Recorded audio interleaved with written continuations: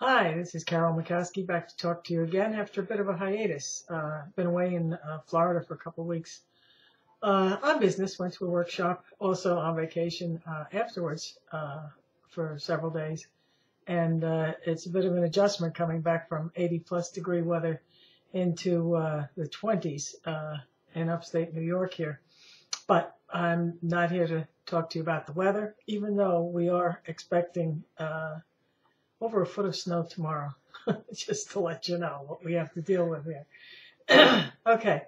I went to this fantastic event in Miami that just blew my mind, opened my mind, like I didn't think could happen so quickly and at this point in my life.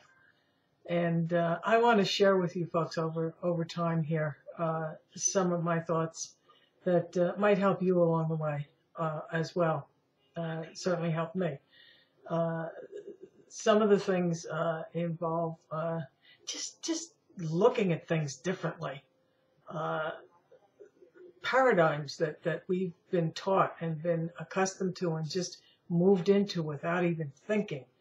And how they're not necessarily the right way to do things or the only way to do things, and might be different ways to look at things that we haven't thought of before.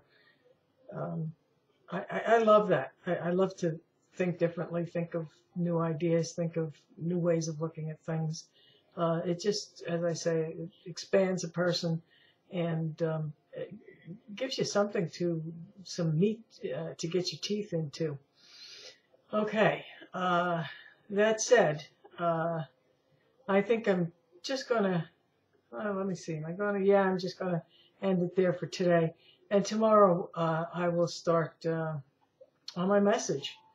I do have a vision, a much clearer vision now than I did before.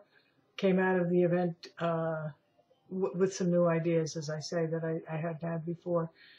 And I hope to share this with you. Primarily, I'm aiming at baby boomers, as I am one. But it's not closed to other people.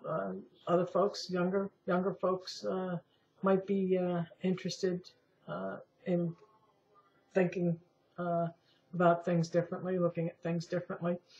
So we'll see. If you are, you're certainly welcome to join us. Okay, till next time. Bye-bye.